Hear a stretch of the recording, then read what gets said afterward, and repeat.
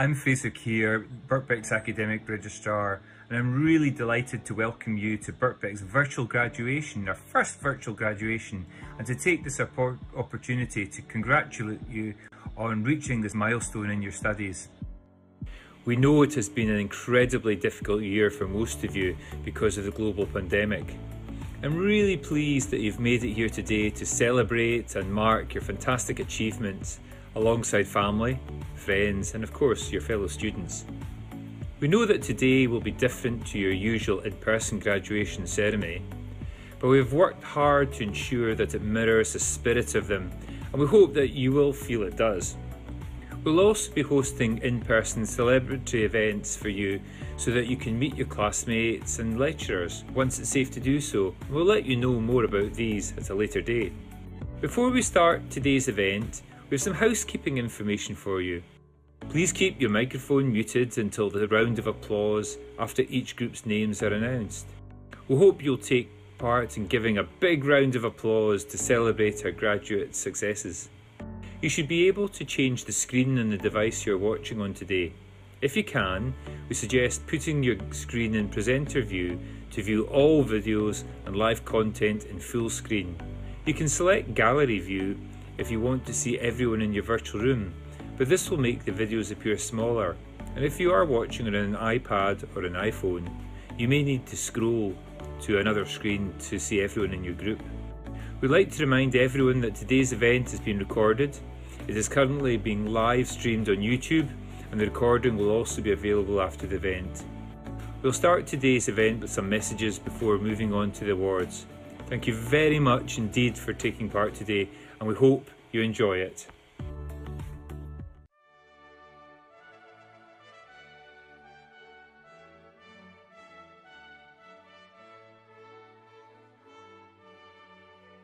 Graduating students of 2020, congratulations on attaining your degree, particularly given the circumstances in which you completed the last few months of your studies. Every student experience is unique, but I think everyone will remember 2020 as different. Whenever I attend University of London engagements, I'm constantly struck by the enthusiasm and energy that you display for your studies, and the range and achievements of your non-academic activities. With the world facing challenges none of us could have envisaged a few short months ago, and at a pace that requires flexibility and innovation, the skills and knowledge that you have acquired while at university are needed now more than ever to help reshape the future for us all. Your institution will support you now and into the future in your endeavours. While you may be missing the formal graduation ceremony this year, I hope you will retain the friends, the experiences, and the knowledge you gained during your studies. They will all be part of your foundation for the future. Once again, my congratulations, and I wish you every success as you embark on the next stage of your lives.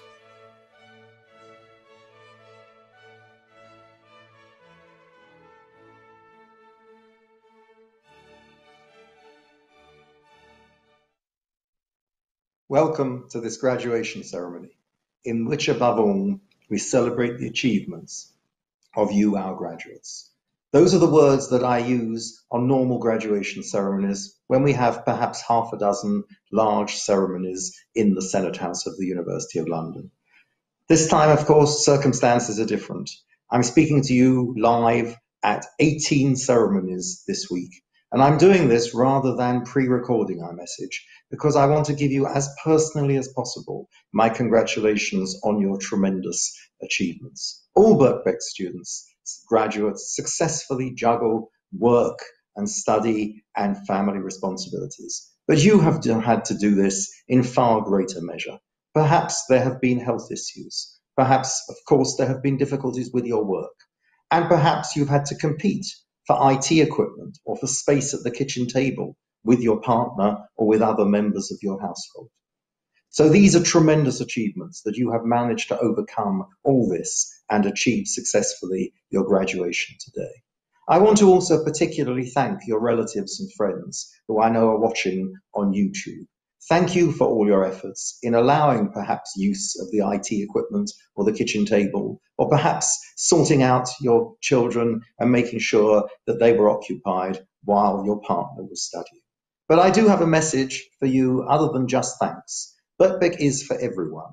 For the very first time, we will be starting courses in January as well as having started in the autumn. So now is your opportunity to perhaps get your revenge, to seize back the kitchen table and the IT equipment, and to come and study at Birkbeck.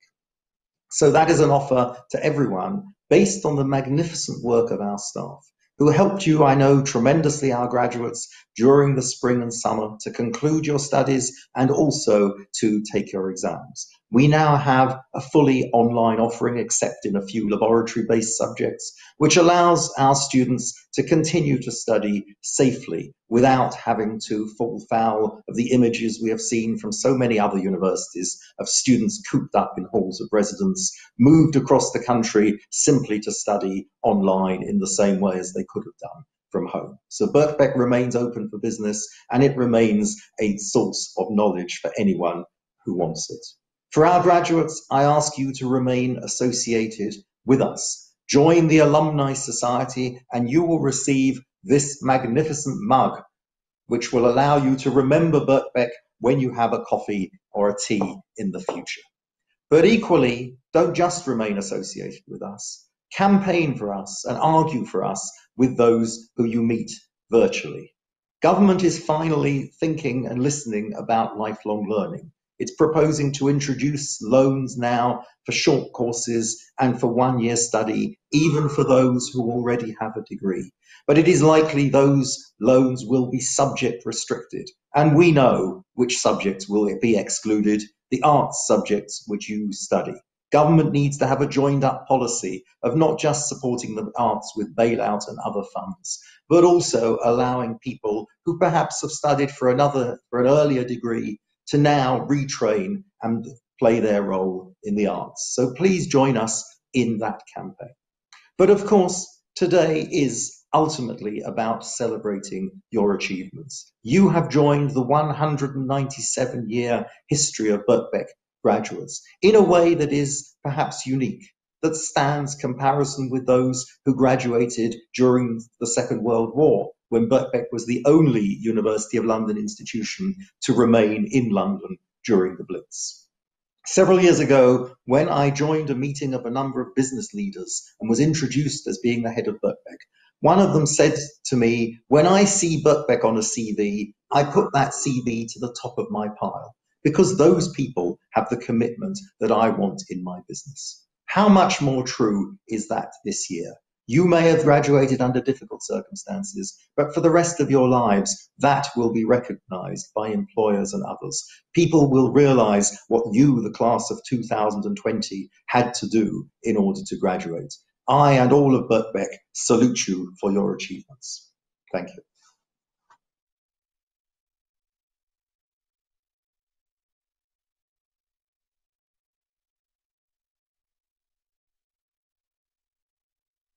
This has been a really difficult and stressful year, and we're incredibly proud of how you've managed it and steered your way through it.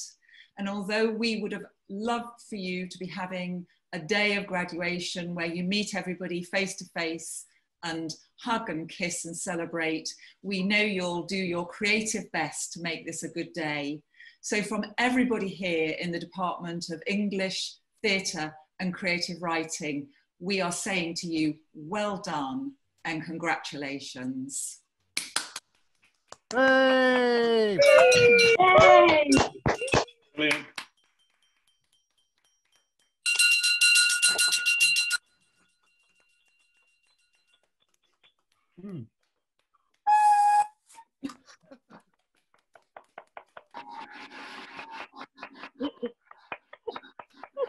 Keep going.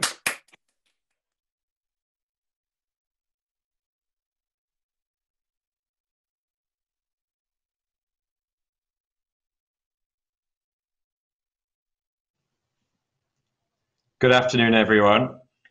I'd like to thank you for attending this virtual graduation today and congratulate you all on your success.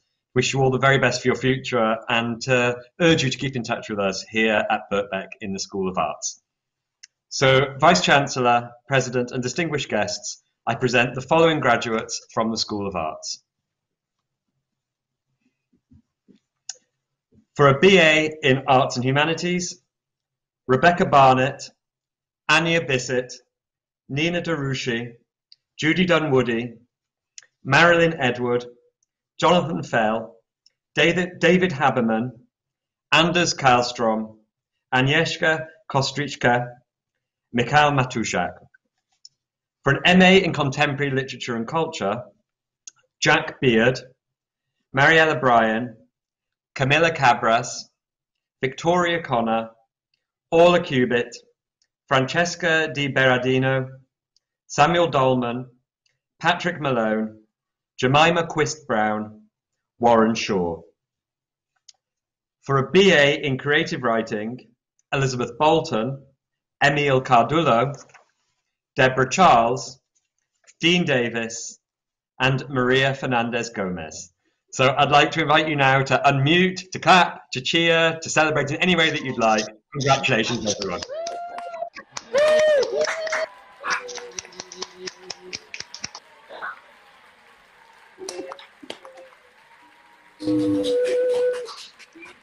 Fantastic. Hi, everyone. So for a BA in Creative Writing, Terence Freeman, Lindsay Garrett, Deanne Giscombe, Tommaso Hodja, Amina Candle, Sally Larson, Megan Massey, Marsha McKenzie, Isabel McNulty, Iona Mendoza, Molly Methven, Luke Newman, Matthew Nobbs, Nicolette Quigley, Stoyan Radic, Catherine Scanlon, Samuel Simmons, Nicola Smith, Jennifer Smith, Dana Ward.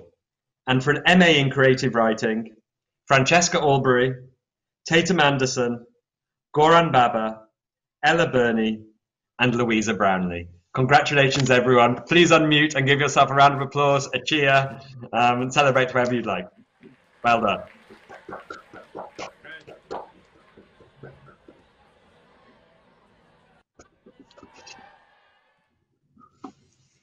Hi there.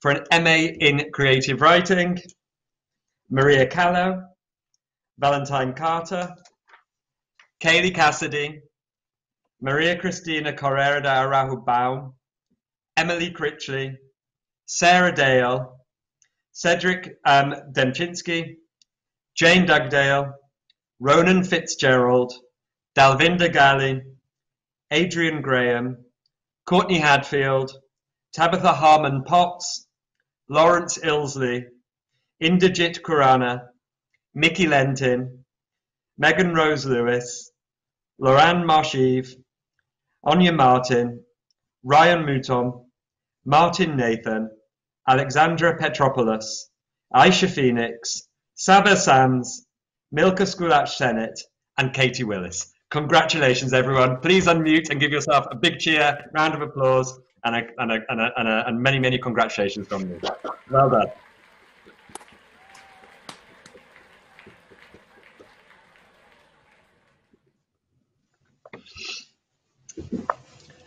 Hi there.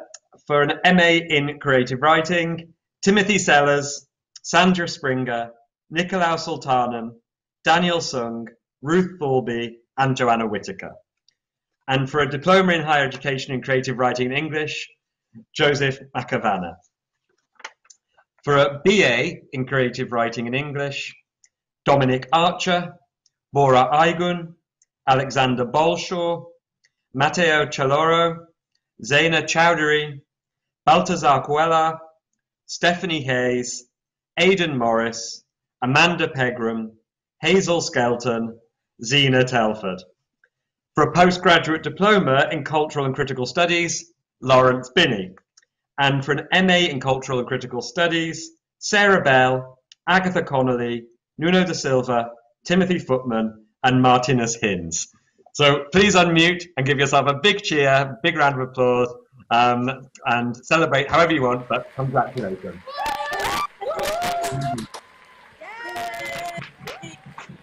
Congratulations. Well done, everyone.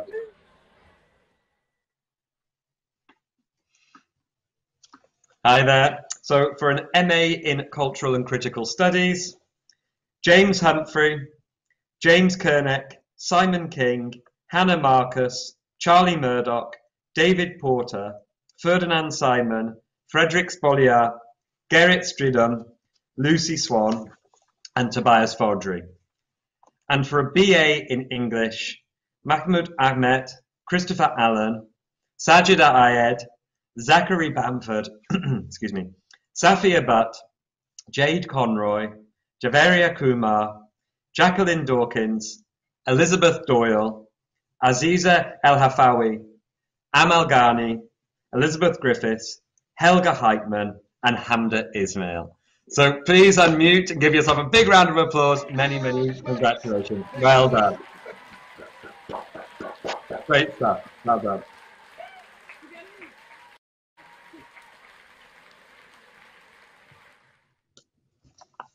Hi there. So for a BA in English, Rachel Lee, Megan LaRue, Yusuf Mahmood, Milica Milinova, David Papworth, Luke Rudderham Cozier, Bharti Samaru, Kenneth Taxeth, Emma Tarrant, Matthew Tilley, and Juliet Whale. And for an MA in Medieval Literature and Culture, Grace Hawkins. And for a postgraduate certificate in Modern and Contemporary Literature, Deborah Brooks and Munira Janath. And for a postgraduate diploma in Modern and Contemporary Literature, Russell Lincoln. And for an MA in Modern and Contemporary Literature, India Audsley, Danielle Boyle, James Clark, Nicola Davis, Alexander Dry, Roger Francis, Mary Graham, Lawrence Jones, Paul Jamal, and Michael Kelly. So well done, everyone. Please unmute your microphones and give yourself a big round of applause. Big cheer. Great stuff. Well done. Congratulations.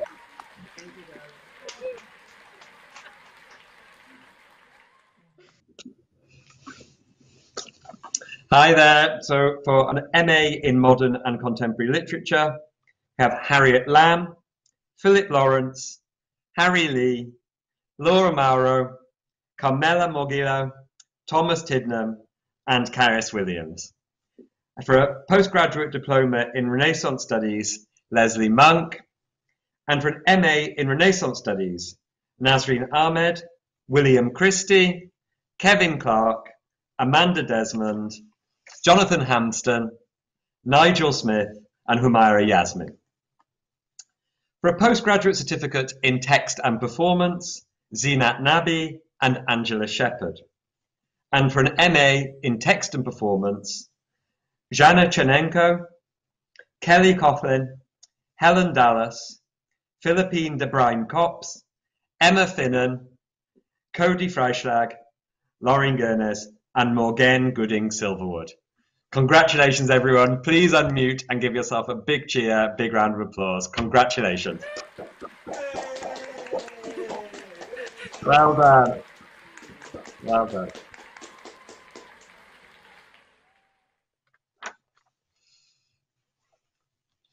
Hi there. So for an MA in Text and Performance, Alicia Kodaiji, Kinga Kliss, Charles Mayo, Victor Mellors, Emma Muirsmith, Freni Pavri, Esther Rudhart, Christina Shellhass, Janine Swarbrick, Ashley Tott, Adelina Uglo, and Tallulah Vaughan.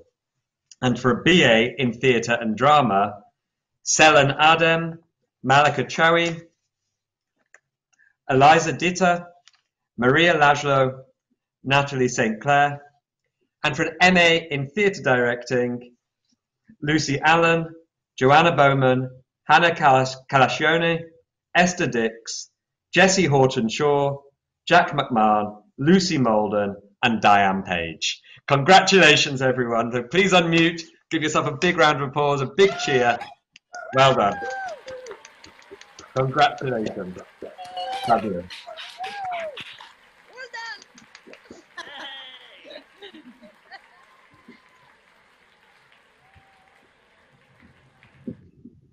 Hi there. So for an MA in Theatre Directing, Sarah Stacey, Isabella Turner, and Thomas Williamson. And for a postgraduate diploma in Victorian Studies, Jasmine Woodruff Cam. For an MA in Victorian Studies, Yasmin Akhtar, Francesca Anand, Eleanor Bailey, Eleanor Best, Susan Budge, Claire Cox-Starkey, Ruby Davey, Thelma Naidu, Colin Penman, Paul Richards, Caroline Stretfield, Claudia Vogt, Charlotte Wright. For a PhD in Cultural Studies with the title Reading the Collective Subject, 3 Moments of Crisis, Aftermath and the Aesthetics of Resistance, Claudia Firth. For a PhD in English with the title Early Science Fiction and Occultism, Aaron Rukema.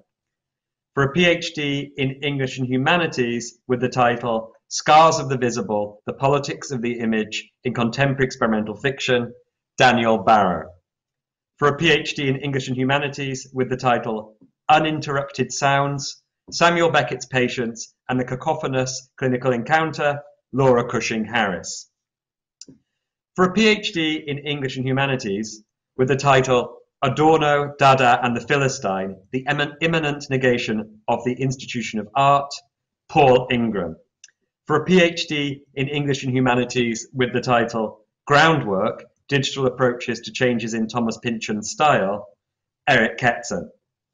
For a PhD in English and Humanities with the title British Women Writers and the Culture of Wild Nature, 1781 to 1815, James Leslie.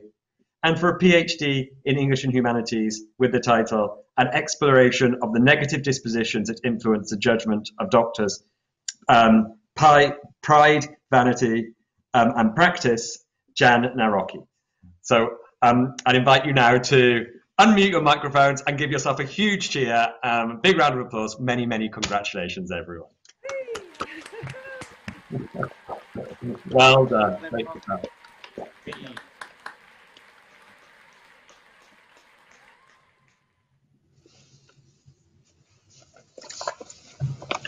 Okay, and hi there. So we have now PhD in English and Humanities with the title The Epistolary Eye, Dorothy Richardson's Correspondence and the Trails of Modernism to Miss Shanks. Then for a PhD in English Literature with the title Italian Futurism and the Development of English Literary Modernism 1909 to 1915 to Robin Jakeman. For a PhD in English Literature with the title Delirious USA, the Representation of Capital in the Fiction of Don DeLillo, Thomas Travers. For a PhD in English Literature and Contemporary Poetry with the title Impossible Telling in the Epistolary Form, Contemporary Poetry, Mourning and Trauma, to Francis Locke. For a PhD in Literature and Creative Writing with the title The Iranian Queer, to Gulnush Norpana, and for a PhD in Medieval Literature and Culture with the title The Agency of Arthurian Material Culture in the Later Middle Ages, to Matthew Clancy. So please unmute and give yourselves a big round of applause and a big cheer. Congratulations, everybody. Great stuff. Well done. Warm congratulations. And that concludes the presentation of graduates from the School of Arts, and I'll now hand you over to my colleagues.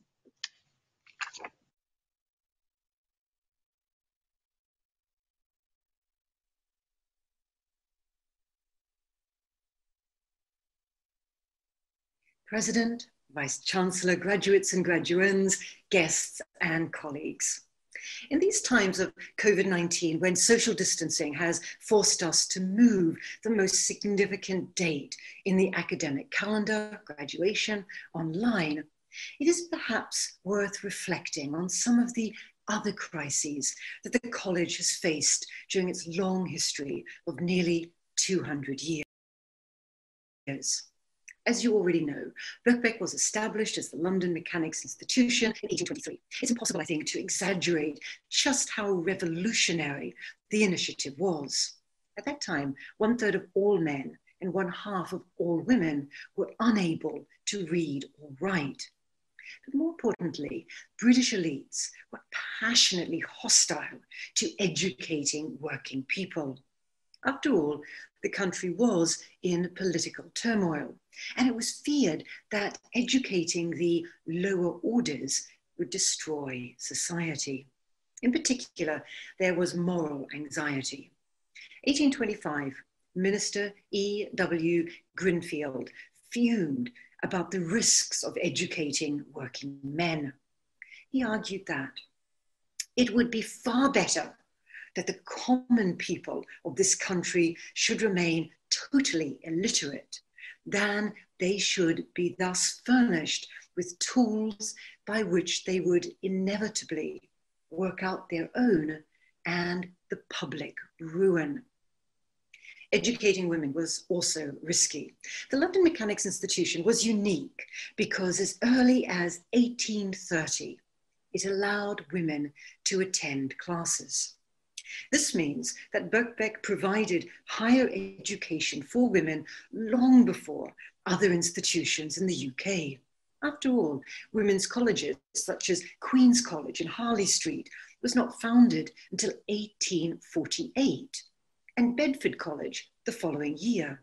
Now, admittedly, the institution's committee continued for at least 3 decades to debate the propriety of admitting females attending lectures through the front entrance. Nevertheless, allowing women to attend classes was extremely progressive. And that was what was considered dangerous. As one critic complained, mightn't this lead to social intercourse with the other sex, which cannot be beneficial to morality? So, from its foundation, the London Mechanics Institution, Birkbeck, was unique. Crucially, the leaders of the college from 1823 to the present shared one central belief. Birkbeck is about its people, their thoughts and ambitions, hopes and dreams, labours and laughter, hubris and failures. In sum, as we near the bicentenary of our founding, this is the time to celebrate the capacity of a Birkbeck education to help us become fully human and self-fulfilled by learning to use all our faculties: knowledge, imagination, sympathy. Perhaps it is time to resurrect what used to be Birkbeck's anthem. Vita Cabdina was composed in 1913 and is largely forgotten today. But at the centenary of the college in 1923, it was sung vigorously. The chorus went like this: at the hub of all the world, London surging round us, keep we Birkbeck's flag unfurled, nothing shall confound us. I can think of no better chorus for us today in the midst of epidemic. Today, like those times, we will not only survive, but flourish. You are now our alumni, and we are incredibly proud of you.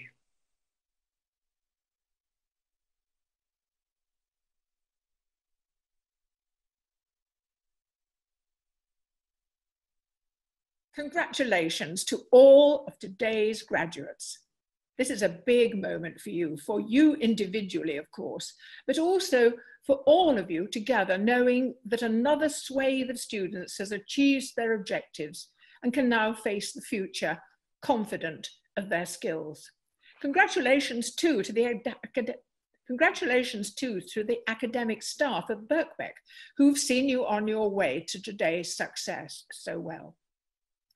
Of course, the world in which you're graduating has changed, and we're all learning new ways to live and new ways to study. Well, we're coming to cherish some of the benefits of this inconvenience: better air quality, birdsong, but also more time for books, more silences. The world is not as noisy or as demanding as it once was, so there's more space for introspection about your life, your studies, and the ambitions you have for your place in the world. There's no better time for you to do this than now, when you've learned the habits of study, when you've developed the capacity to be alone with your thoughts, and the skill to seek out evidence and for whatever insights and propositions your studies have led to. Your mind and your temperament have been over the years prepared for just such challenges as this unexpected pandemic is throwing at us. You've already coped with many of the adjustments you need to make to your teaching, and they've been necessary and they've been successful. Now you're well placed to make changes to your lives and indeed to the world. This world, our world, is in great need of new thinking, new ways to organize itself, its patterns of living, its institutions. I invite you to step forward, not just to help those innovations on their way, but to originate them yourselves. The world's needs can be met by your own ambitions and skills. One day, you'll look back and see how out of every crisis, important changes, even revolutionary changes, emerge. We stand at just such a tipping point right now. And you, at the moment of your graduation, are among those ready and able to take up that challenge. So my congratulations again to all of you, and good luck to a difficult but amazing future. Thank you.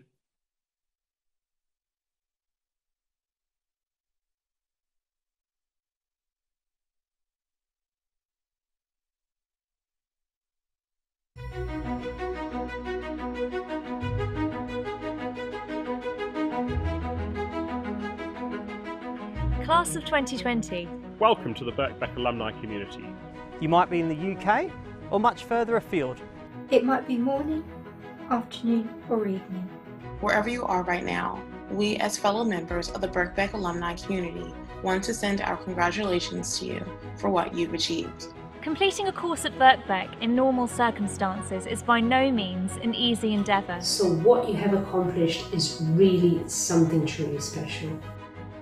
Today you are graduating, and you should take a moment to reflect what a huge accomplishment this is.